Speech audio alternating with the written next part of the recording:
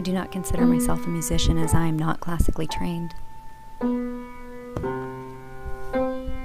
I'm interested in creating a dialogue between two different forms of art by translating color into sound that's inspired by my familiar imagery from my family farm.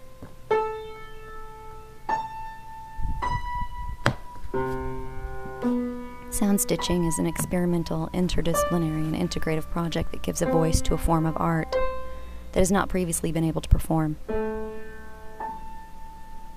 The process allows for a representational image to have its own unique song associated with it, while giving a traditional form of art such as hand-stitching another way to communicate.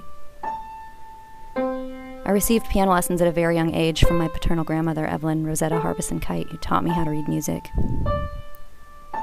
I played the drums and was a member of the percussion section in my middle school band until high school directed me to the visual arts. In an attempt to connect my visual history with my love of music and folk art, I use hand-stitched imagery to compose a song that is, in essence, created from the collaboration of the hand-stitched image with a color scale that is designed to fit the piano in the key of C major scale. The hand-stitched threads are read from left to right, top to bottom, and are organized into a color map pattern. The color map is used to create a methodical line drawing to show the order in which the colors are to be played on the piano.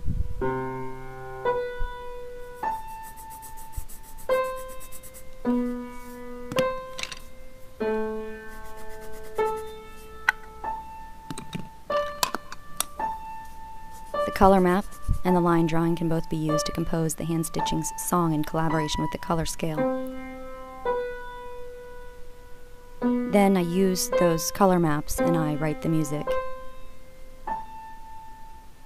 Soundstitching provides a multimedia platform that unifies visual art and music. The process allows me to communicate through a folk art-esque approach to creation as I experiment through the process of composing music through a hand-stitched image.